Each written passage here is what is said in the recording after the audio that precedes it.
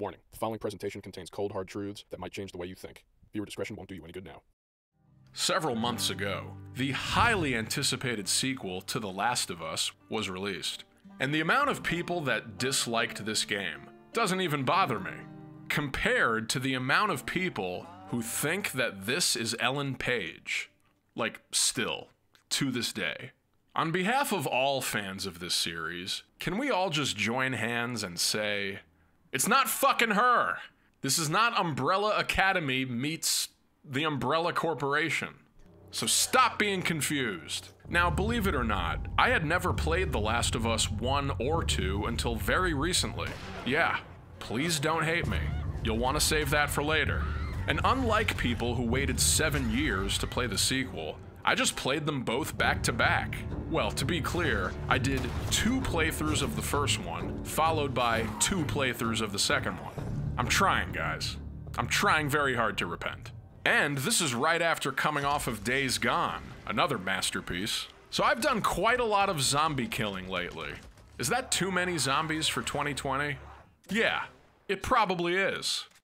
But The Last of Us Part 1 was a game that pretty much 0 people disliked. You play as Joel, a hardened Texas-bred construction worker whose daughter was murdered, now trying to transport a girl named Ellie who carries an immunity to the cordyceps brain infection that has led to the zombie apocalypse. Unlike Resident Evil, Last of Us just keeps moving forward. There's not a whole lot of looking for keys or backtracking through hallways while staring at a map.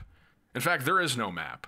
The game is refreshingly linear. But I love that you're forced to look around and inspect your surroundings, searching for items and ways to advance. The items and crafting system are so succinct. There aren't that many things to craft, but they're all really essential and you find lots of ingredients for them. The game also has some of my favorite puzzles I've ever seen. They're really easy, and they're very grounded in reality, and solving them makes you feel way smarter than I actually am. But the combat is where the real satisfaction comes from. Seeing Joel smash someone's face into the edge of a table, or just doing some plain old skull crushing, you feel like you're actually murdering someone, and it doesn't feel that good. You know, in a good way. The game is generally fucked up. Just seeing Ellie getting electrocuted was an image I really couldn't get out of my mind. And now you won't be able to either. But I think this game is so addictive because it mostly feels like one continuous level. As you move from town to town, surviving one violent breakaway after another, the story never lets go for a second as you get closer and closer to your destination of the Firefly headquarters. Now, through this whole game, it becomes clearer and clearer that by the end, Joel is going to be faced with a massive predicament. Upon bringing Ellie to the Fireflies, we realize that their scientists intend on removing some of her brain to extract an actual cure for the virus. This will also kill her. Now, Ellie was okay with sacrificing herself, but Joel takes it upon himself to save her instead, having to murder a bunch of people in the process. But he had several reasons to do this. 1, these guys were being total douchebags. I mean, that's just first and foremost. 2, Ellie saved his life a number of times. Why shouldn't he do the same? And 3, he didn't want to lose another daughter figure in his life. But was Joel saving Ellie's life somehow an act of selfishness on his part? He's been transporting this girl who could be the key to saving the human race, but since he already lost one daughter, he's going to do the wrong thing by saving her. This game has fully blurred the line between right and wrong, because some people will agree with Joel and some will disagree.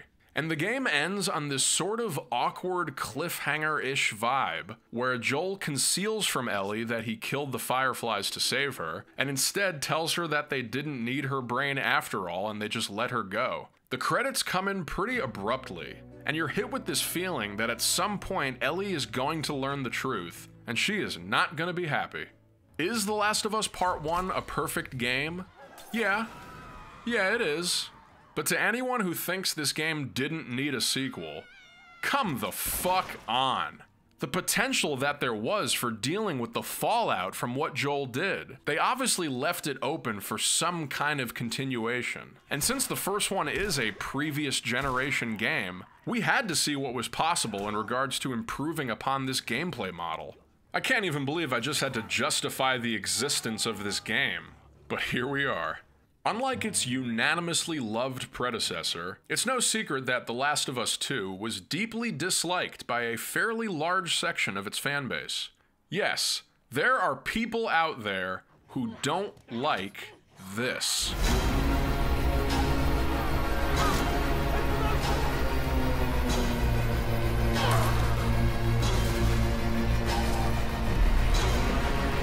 There are so many reviews out there for this game. It's a fucking landscape of opinions already.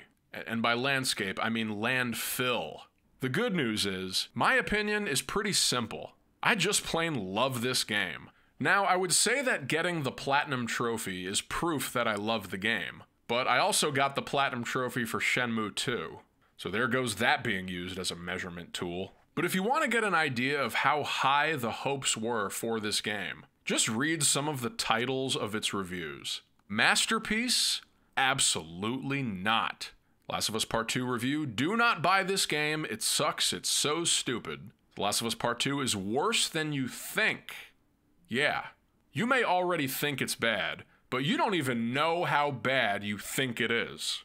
Last of Us 2 is the worst game I ever played. Last of Us Part 2 is bad?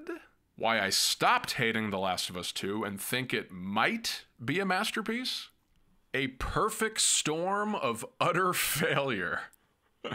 Miserable, self-indulgent, preachy, incoherent, pompous, anti-consumer? An hour and 21... Seriously, kill me now. Kill me with a 21 kiloton A-bomb to the face. Last of Us Part 2, complete failure in storytelling. What went wrong in The Last of Us 2, a failure in storytelling. Joel deserved better, a failure in storytelling. Oh wait, my friend Joe made this video. What's up, dude? You know what? Tight video. Honestly, shout out to my boy. Joel did deserve better. Look how sad he is. The poor thing. He just wanted to be loved. Now, although some people were clearly not feeling the narrative in this game, there are also a lot of positive, if not glowing, reviews. In fact, I lost count of how many videos I found that actually do call the game a masterpiece in the title of the review. Like, not ironically. It is divisive as shit. But to find out why, we have to start from the beginning. The Last of Us Part 2 opens with Joel telling his brother Tommy about what he did to save Ellie. And even Tommy thinks it's fucked up. He's like, shit, man. Yikes. But then, he says he would have done the same. But we can tell right away that this game is going to deal with the problem of what Joel did head on. And it is not going to brush under the rug the fact that some people might not be too happy about his decision to cancel the cure for the virus. Now, the gameplay here is pretty different from the last game. Instead of fighting zombies, this entire game is just a snowball fight with some children. That's the whole game. I never actually got further than this because I'm really afraid of what's about to happen after this part. But if you're not expecting Joel to get whacked at this point, you're probably wondering what this game is even about. Is it just about a bunch of lesbians? Is it about more zombies? Oh, that's what it's about. About 2 hours into the game, Joel is brutally, and I mean brutally, murdered by a girl named Abby and her friends in the Washington Liberation Front, or WOLF. My heart was beating so fast during this entire scene. I really thought I was gonna have to call an ambulance. I'm seriously not kidding. I wasn't sure if I peed my pants or if that was just sweat that somehow came all the way from my armpits. I also made the mistake of playing this part at like 1:30 a.m. Good luck trying to have a sweet dream after that one. Yeesh. Now, to say that some people were bothered by this scene taking place is an understatement. And to be honest, I kinda get why people were bothered by this. Just look at him. This looks like something that was directed by Mel Gibson. For some people, this may even be the darkest thing they've ever seen. So I do understand if you... Oh, God.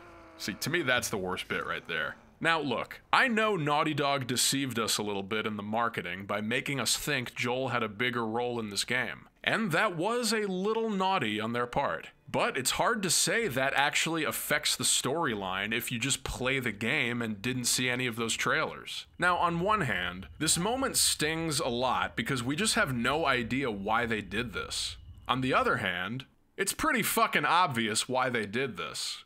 And instead of handing you that explanation right away, the game keeps us completely in Ellie's point of view. And surprisingly, we don't even see Abby again for the next 10 hours of the game. As Ellie struggles to put together the pieces, we're shown a series of her memories relating to her discovering the truth about what Joel did. We see the moment he finally tells her the truth about what happened. It's almost like throughout this game, Ellie is in denial about what Joel did, and her revisiting these memories is actually her coming to grips with the fact that this thing she found out about him is the reason why he's gone. But if you dislike the fact that this game has a lot of flashbacks and time jumps, I can't blame you for that. I thought it was really well done, but that is something that could be hard to follow. Now, I have to pivot to the gameplay just for a second, for real this time. I know that a lot of people don't find this important, but hey, I still do. Last of Us 2 contains the same core gameplay as the first game, but this game is bigger, slower paced, and has even more looting. But to the people who complained that this game has too much looting in it, play it on a harder difficulty. You'll see far less looting. In grounded mode, every time you find a single bullet is like Christmas. Opening a safe is like a joke. Look at this. Just a single quart of alcohol in here and that's it. That's just depressing. You know, in a good way. But this game seriously improved both the combat and the exploration. We've got better aiming options, actual proper dodging, more realistic walking and sidestepping, a way cooler weapons workbench, you can go prone and swing from ropes. Ellie even has a knife that works as an infinite shiv. And I'm about to make a really horrible joke about it. You see, this right here is your special lesbian knife used for creating vaginas in people and then fucking them. I'm sorry. I'm sorry. This is also your special lesbian scissor used for, well, ladies, please don't watch this. This video is for a very microscopic demographic. Men who liked this game. In terms of the exploration, they've really kicked things up a notch in Part 2. You must explore in this game. There are so many optional hidden areas beautifully incorporated to be very easy to miss. I don't know what I love more, the interior or the exterior level design. Like, this right here is why I play video games. I mean, come on. How can you not love being immersed in this? Ugh, I just want to get right in this grass, right on the ground, and just kiss it. Don't look at me, Dina. I'm just trying to take it all in. I never get tired of looking at Ellie actually pick up items and put them away, or take out a marker and circle a new location on the map. Just what the fuck? But here's the kind of detail that I really live for. Behind that truck! Yes, that's right. I am behind this truck, and I'm so impressed by the technical achievement that I'm not even mad. Look at this. You can actually play this guitar. Now I get to pretend I'm every douchebag at the party trying to get chicks. Hello, I've waited here for you. Last of Us Part 2 is amazing, go fuck yourself. Oh my god, what is this? Ugh. Naughty Dog isn't taking this game seriously. This is just naughty. I'm having way too much fun here. Oh, Dina.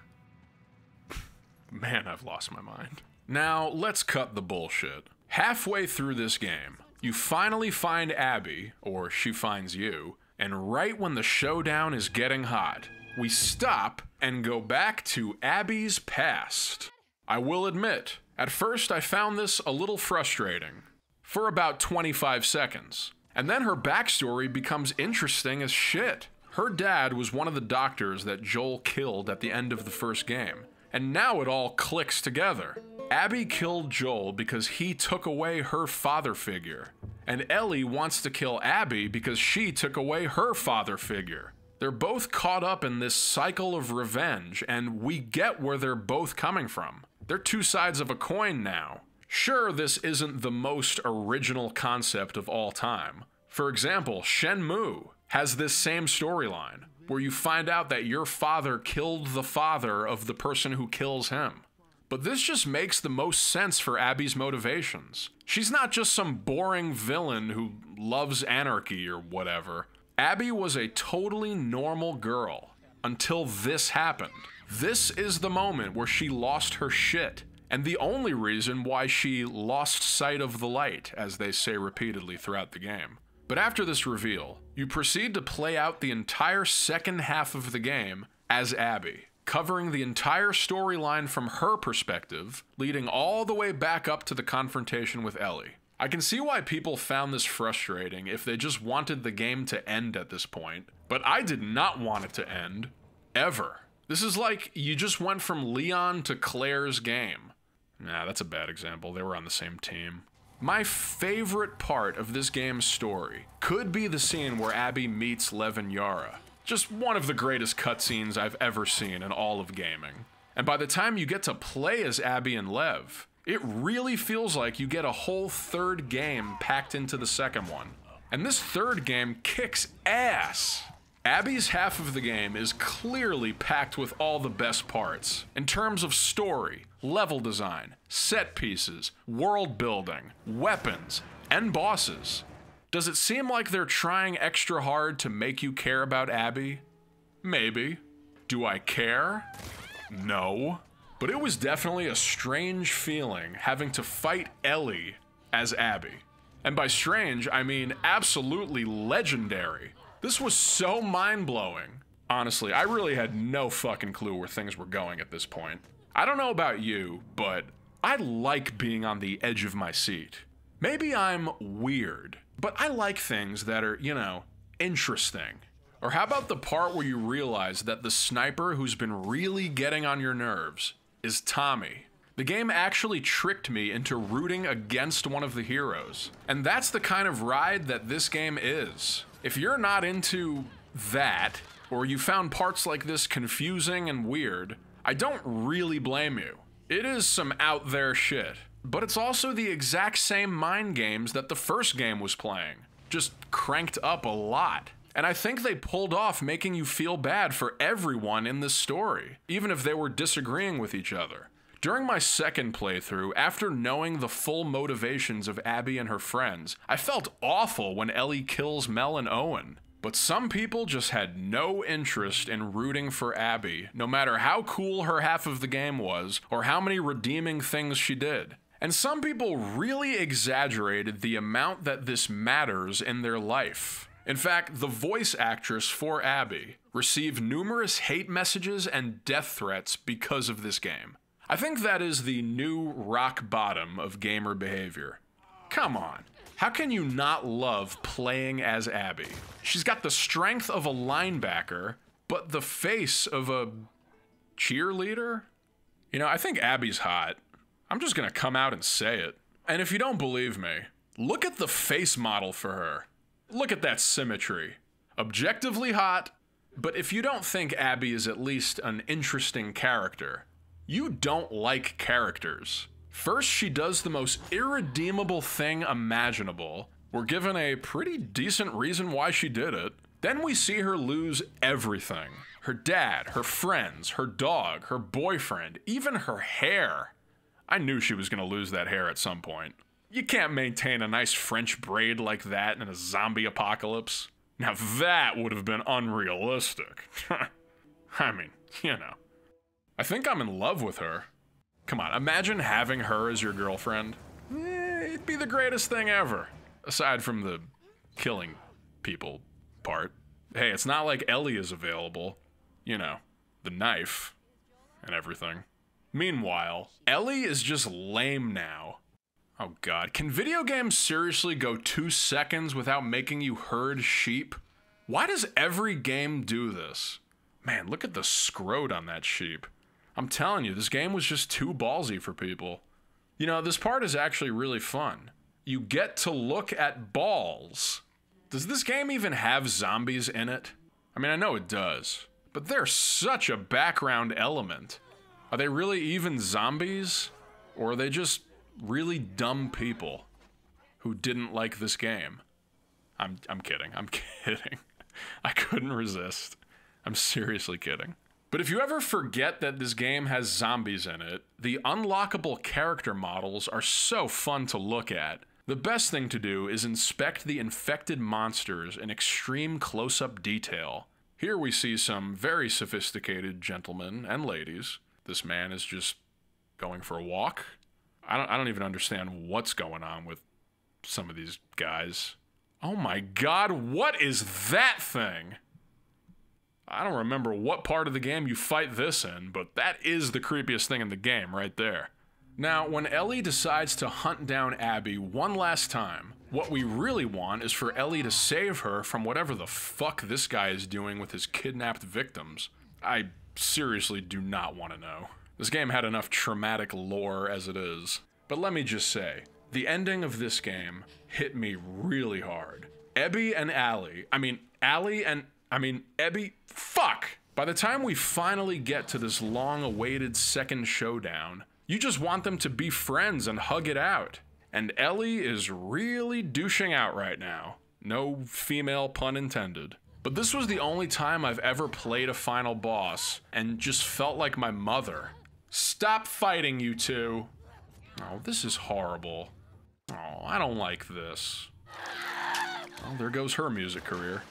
But I actually get choked up at this moment right here. Right before Ellie is about to strangle drown Abby in pure rage, she once again thinks of Joel as motivation, but it has the opposite effect. It reminds her of his humanity, which reminds her of her humanity. It's really well done. The very ending of this game was just another series of hard-hitting, tear-jerking, nut-squashing moments. First, Ellie returns home and sees that Dina has left her. She was tired of her shit. She goes into her room to play guitar and can't because she's missing 2 fingers. I'm gonna slit my wrists. But then we see this incredible scene between her and Joel, where she sort of forgives him and apologizes for douching and scissoring out on him this whole time. Now, was this an actual memory, or just something she wishes happened? Either way, she decides to hang up the guitar, and in other words, finally let go of Joel. But what's really interesting is that this could also be the same exact thing that happened to Joel. We know there's the possibility that his wife left him in the past. We know he chose to hang up the guitar at some point, probably because it reminded him of someone he lost, probably his daughter. Ellie is really following in his footsteps. And if you look at it like that, this ending is like the ultimate tribute to Joel. Say what you will about the melancholic nature of this ending. I don't quite see it as the massive downer that a lot of people thought it was. Ellie gave into the darkness and lost pretty much everything, but it led to her saving Abby. Abby gave into the darkness and also lost everything because of it, but it led to Ellie saving her. Try to sit there and tell me that isn't some kind of form of good writing. Try. Both of these games blew my fucking mind. But Last of Us 2 blew me off this planet. It catapulted me into being a die-hard fan of this series. And now I can't get enough of it. I really hope there is a Last of Us 3. I don't foresee Ellie and Abby becoming best friends or anything like that. But it would be really interesting to hear what Tommy has to say about Ellie letting her go. I also have more faith than ever in their ability to create new characters in this universe that I actually give a shit about. And I'm sure there are still plenty of zombies for all of them to chew on. Maybe we'll get to play as Jackson all grown up, and he'll face off against Lev all grown up. And then it will really be like Shenmue. That's it. That was the one, guys. It's been real.